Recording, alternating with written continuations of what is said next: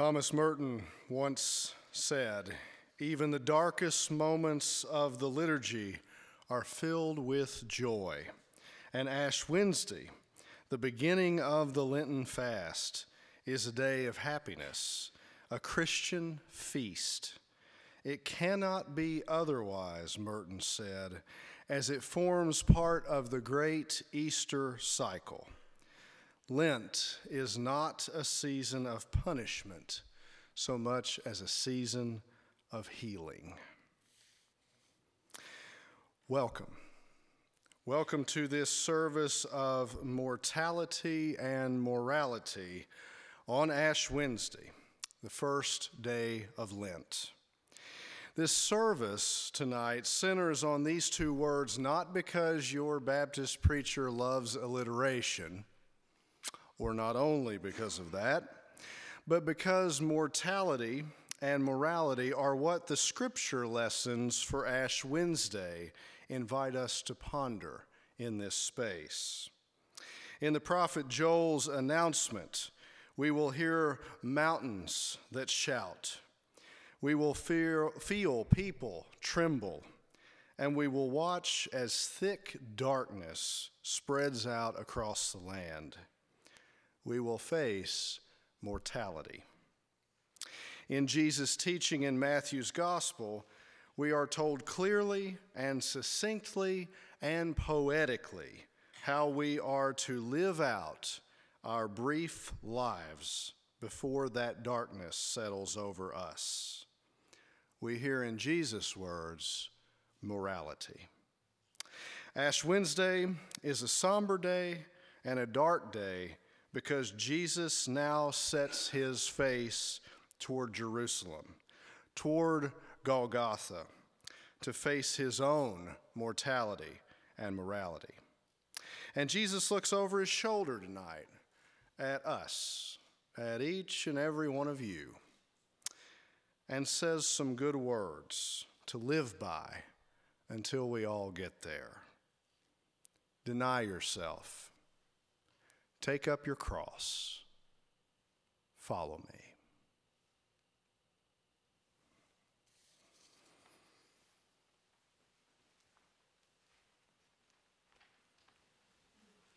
Will you stand as we pray together our prayer of confession in your bulletin?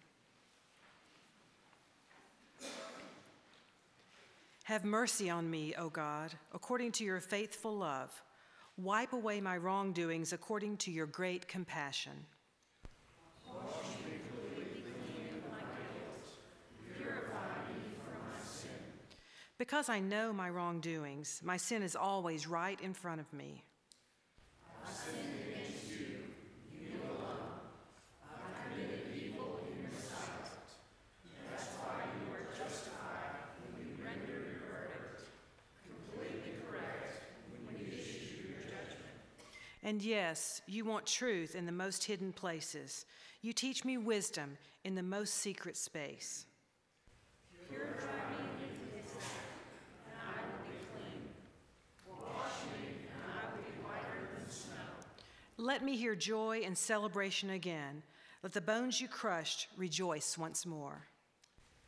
Create a clean heart for me, God. Put a new, faithful spirit deep inside me. Please don't throw me out of your presence. Please don't take your Holy Spirit away from me. Return the joy of your salvation to me, and sustain me with a willing spirit. Lord, open my lips, and my mouth will proclaim your praise. You don't want sacrifices. If I gave an entirely burned offering, you wouldn't be pleased. A broken spirit is my sacrifice, God. You won't despise a heart, God, that is broken and crushed. Amen. If you'll take your hymnal, we'll sing our Assurance of Forgiveness, number 178.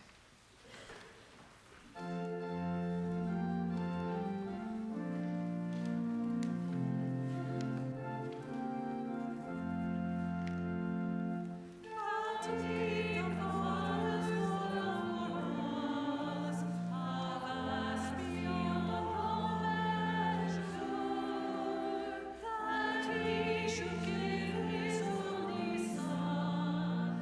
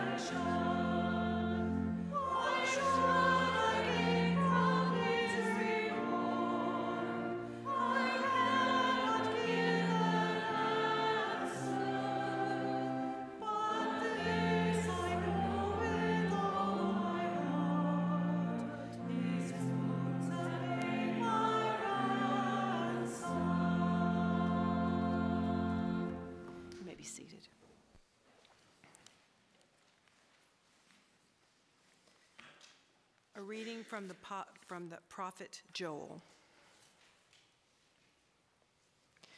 Blow the horn in Zion.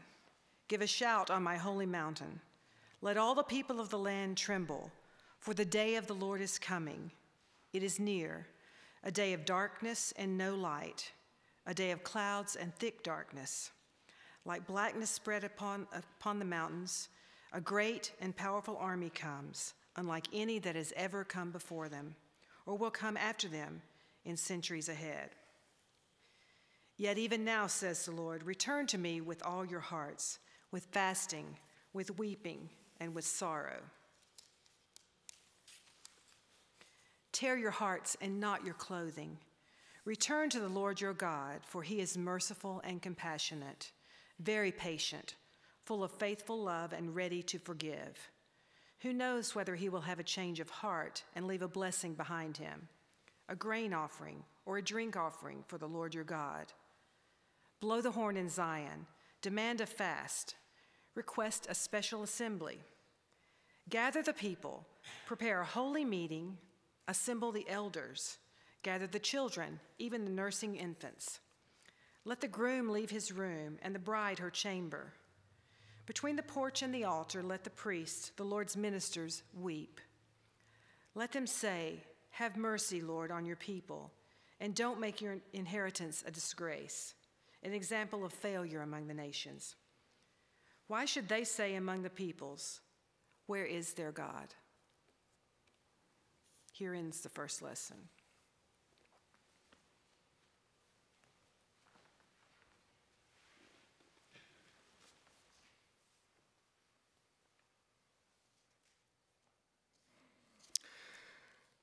Let's pray.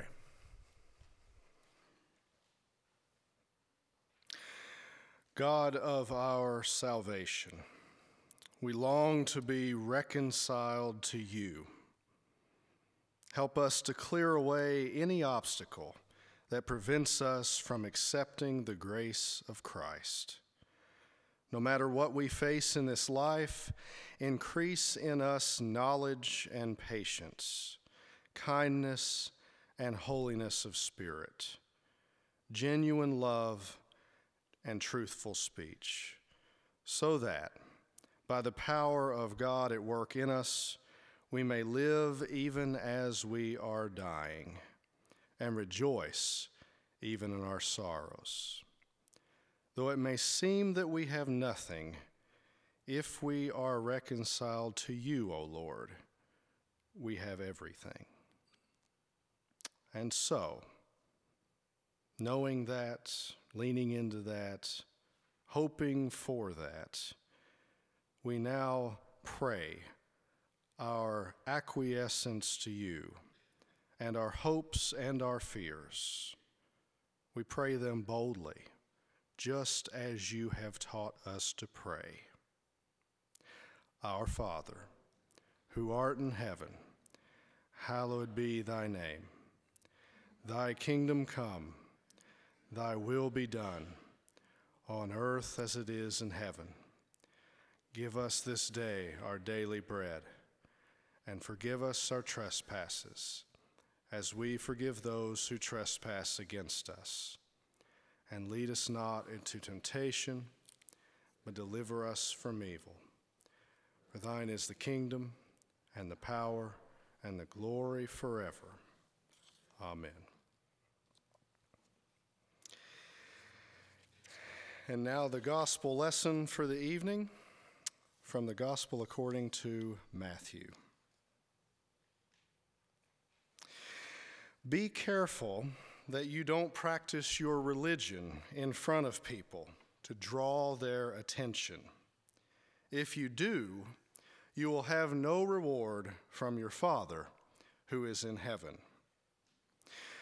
Whenever you give to the poor, don't blow your trumpet as the hypocrites do in the synagogues and in the streets, so that they may get praise from people.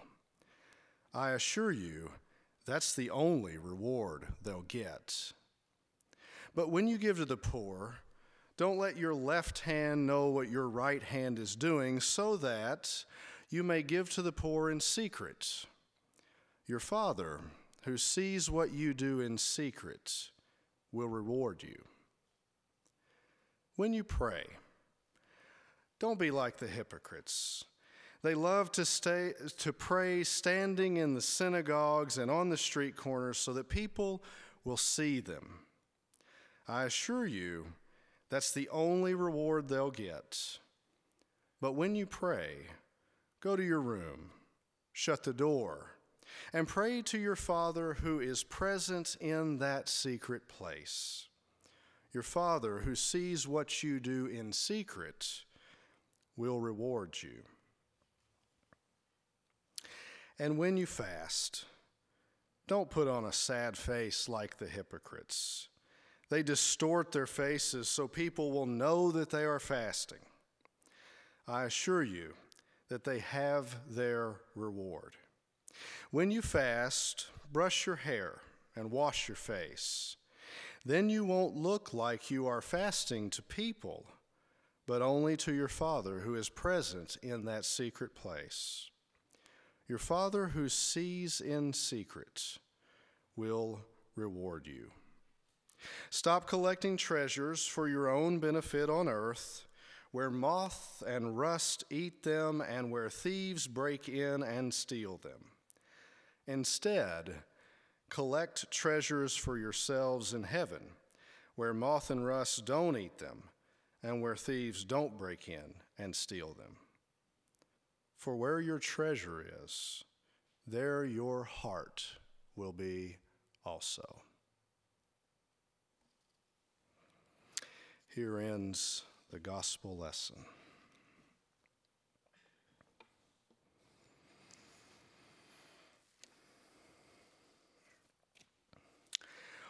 On Ash Wednesday, the lectionary gives us a section of the Sermon on the Mount that even those who aren't regular churchgoers are fairly familiar with. In Matthew 6, Jesus addresses the matter of doing faith, While there is a believing aspect to our faith, it has long seemed to me that Jesus is equally, if not more so, concerned about the doing of faith. In this evening's gospel lesson, Jesus pulls out and holds up three practices, three things that faith does. If you are here tonight still unsure of what you might do for the season of Lent, well, Jesus just gave you three ideas. Maybe you could do one or two, or if you're really ambitious, you could take on all three of them at the same time. Jesus suggests in his most famous sermon that these three ways are ways in which Christians can and should do faith. The Epistle of James later says it in an equally well-known way. Faith without works is dead. As I considered these three moral teachings of Jesus for this sermon tonight, I thought at first that I would do that thing that Baptist preachers do, open with a joke, talk about 3 points, and then wrap it up at the end, right? There's three things Jesus talked about. It fits the bill. The more I pondered that idea, though, the more I realized that it was completely unnecessary. Unlike in so many places in the Bible, here Jesus is not unclear. Give money to the poor. Pray. Fast. We all know what these things mean. We may choose not to do them, but we hear them on the lips of Jesus tonight on the first day of Lent here.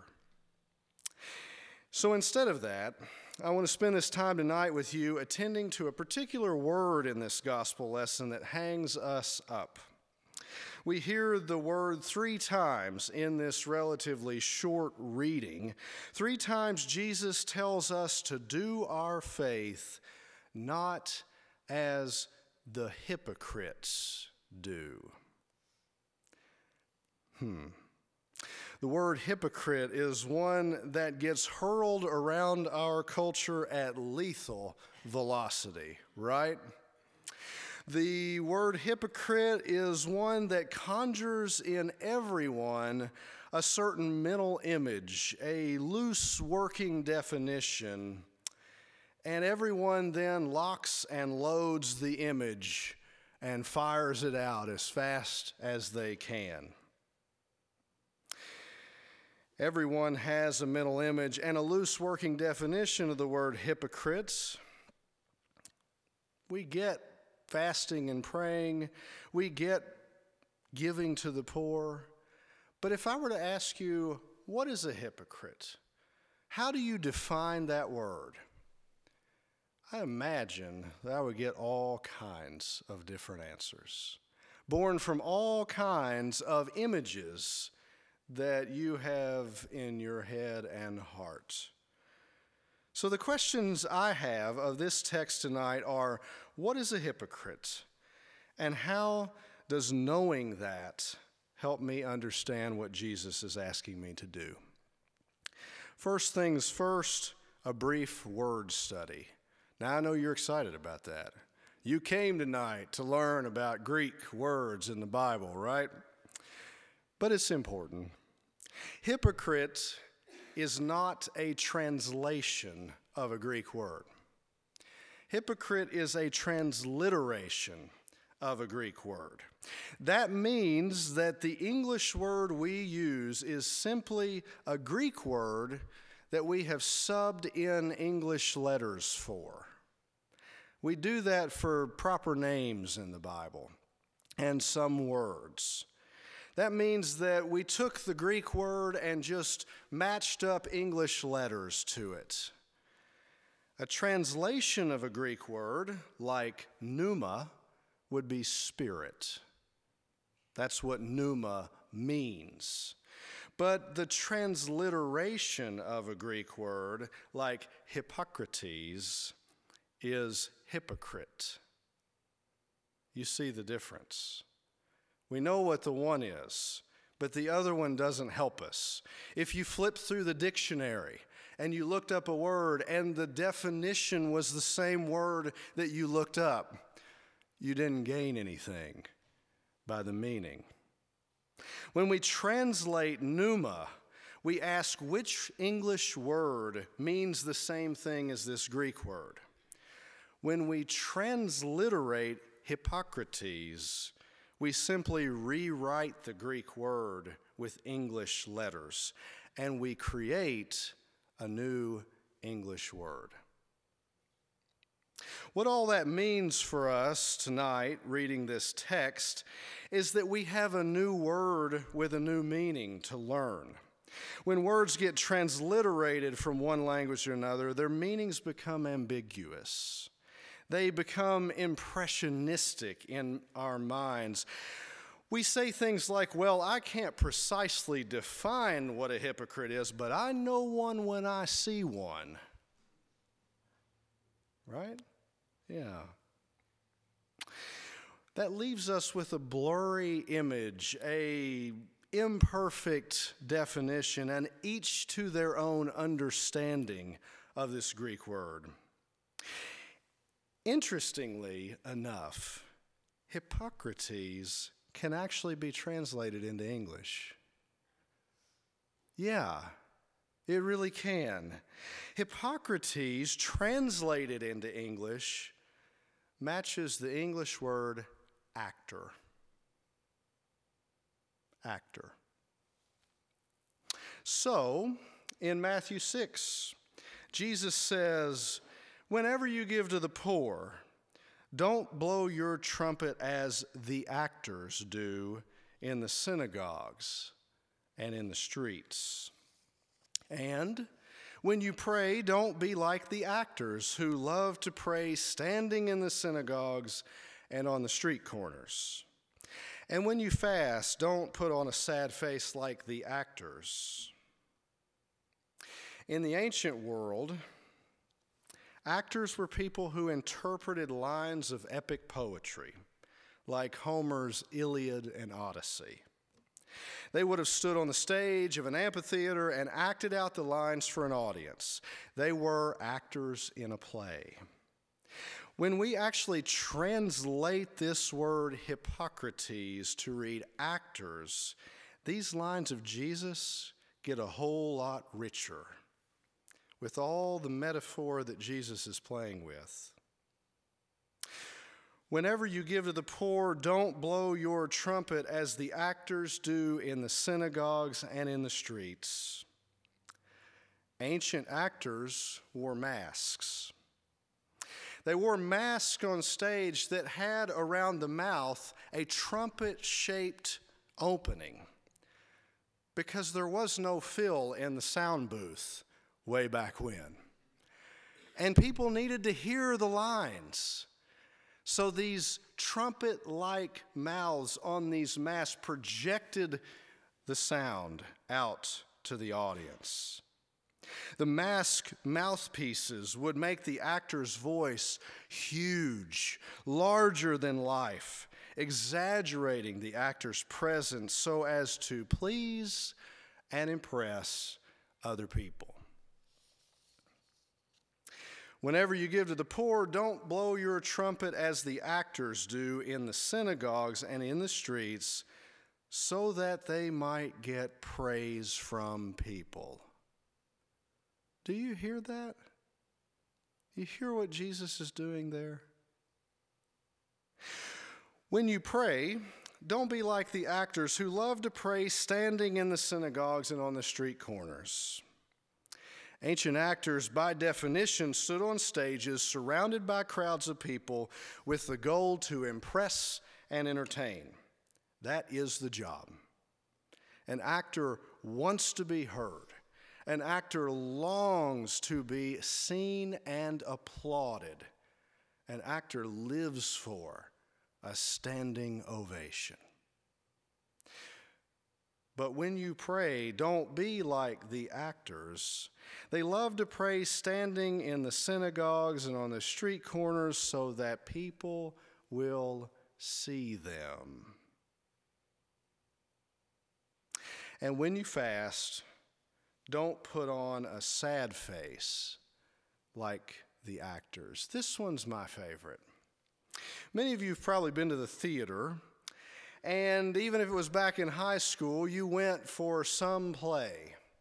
And on the sign outside the theater, you probably remember seeing two little white masks, one a little higher than the other one, and a face exaggerated into a joyful smile. And the other one, a little lower than that one, the face twisted into an agonizing frown. You've seen that image, I'm sure. It's on a black background, probably with the name of the theater around it. Today, those symbols are just symbols of the theater, of plays. But in the ancient world, those were the masks. That's what they looked like. They were hyperbolic, they were exaggerated, they were stereotypical because the amphitheater's big and the people in the back need to know which actor they're looking at, which personality is speaking and moving around the space. The masks worn by actors, exaggerated expressions, defined the character being played, but hid the actor from view. You don't see the person, the real person, underneath the caricature of the mask. When you fast, don't put on a sad face like the actors. They distort their faces so that people will know that they are fasting. As I pondered this gospel lesson for our service tonight and did some digging around the word hypocrite that appears 3 different times in this short lesson, I began to see a lot of value in translating that word into actor rather than simply transliterating it. When translated as actors, we see and hear the metaphor that Jesus is using. It is rich and full of imagery that you and I experience each and every time we go to the movies, each and every time we go to the Tennessee Theater to see a play, or anything like that. And when it's translated as actors, it keeps me from reverting back to all those vague, ill-defined notions of what a hypocrite is. You know, that thing that I say, well, I know it when I see it. It keeps me away from that, which is so judgmental. When you give to the poor, when you pray, when you fast, Jesus says, don't act. Don't stand proudly on the stage of life and look for accolades. Don't project or modulate your voice to some sound that it doesn't naturally make. Don't wear masks who hide who you really are, but rather come to God as you. You were God's idea in the first place. The real you, not the one behind the mask. You are God's careful, beloved creation. And because of that, you is precisely what God wants here tonight in this space and all throughout the season of Lent on the way to Easter. So, even in church, beloved, even in church, especially in church, let's put aside the pretension. Let's speak with our own voices and no one else's. Let's come to Christ as we really, truly are. I believe with all my heart that if we do that, the Spirit will have something and someone to work with this Lenten season. May it be so. Easter's coming.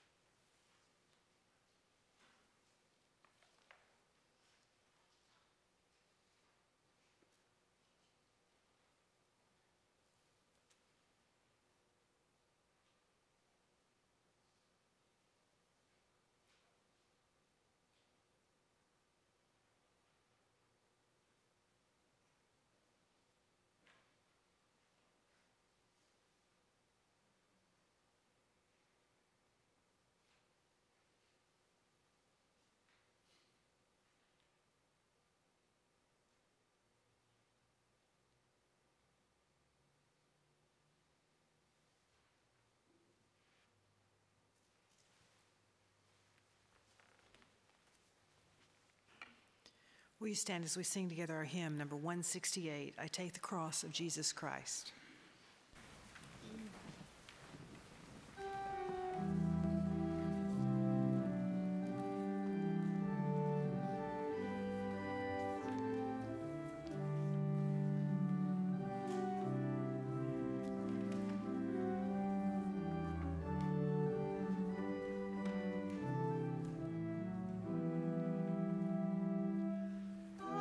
Take the cross of Jesus.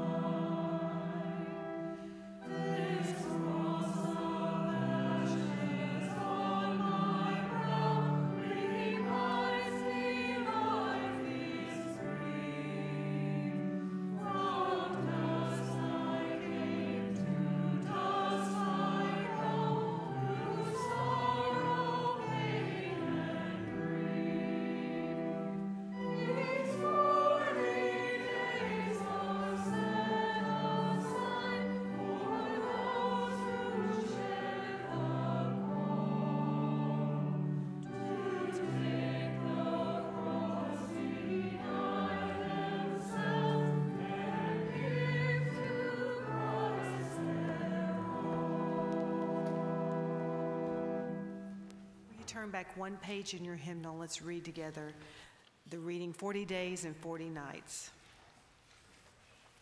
The rain fell on the earth for 40 days and 40 nights. Moses was on the mountain for 40 days and 40 nights. Elijah got up and ate and drank, then went in the strength of that food for 40 days and 40 nights to Horeb, the Mount of God. Jesus was in the wilderness for 40 days, tempted by Satan, and he was with the wild beasts, and the angels waited on him. Lord God, who cleansed the earth through 40 days of flood, And gave your guiding law through 40 days of worship. who revived Elijah through 40 days of pilgrimage, And sent your son to fight our foe through 40 days of fasting.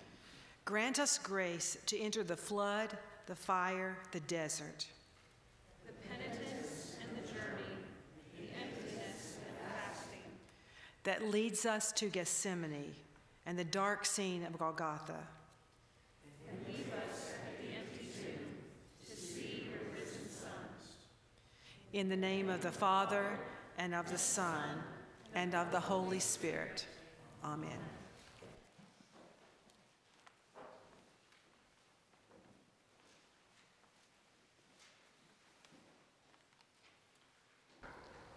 You may be seated.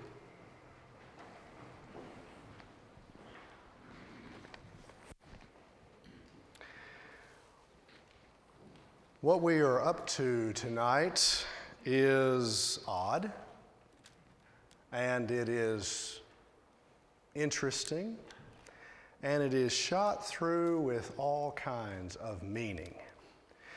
This is one of the palm branches that you waved on the way into worship several months ago now for Palm Sunday as we celebrated Jesus' triumphal entry into Jerusalem. Each year I save these in my office and then pull them out on Ash Wednesday and burn them here into ashes that we wear on our forehead in the shape of a cross. That cross, most simply, in the symbol of life to death, is a reminder to us that in life and in death, both, we belong to God.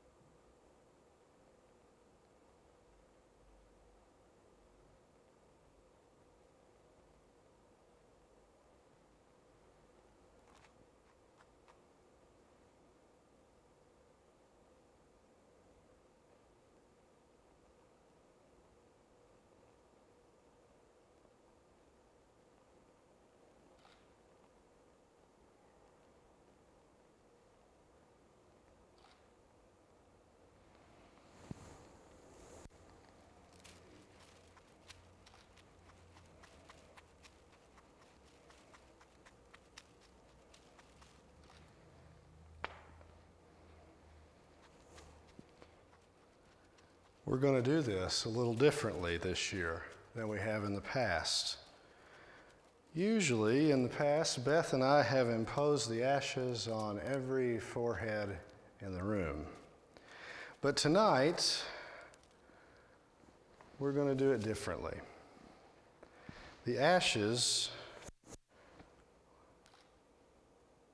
are here on the table. And as you come forward, Beth and I will impose ashes on the first person that comes to us.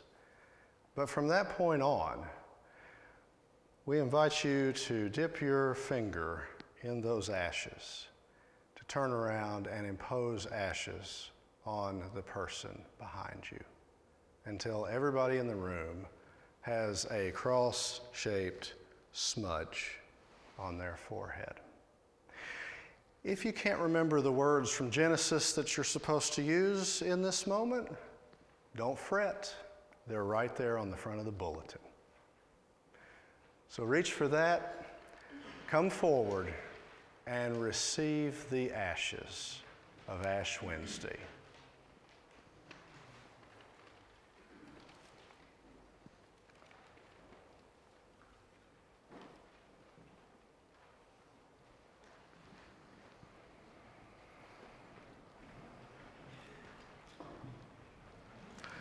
From dust you have come, and to dust you shall return.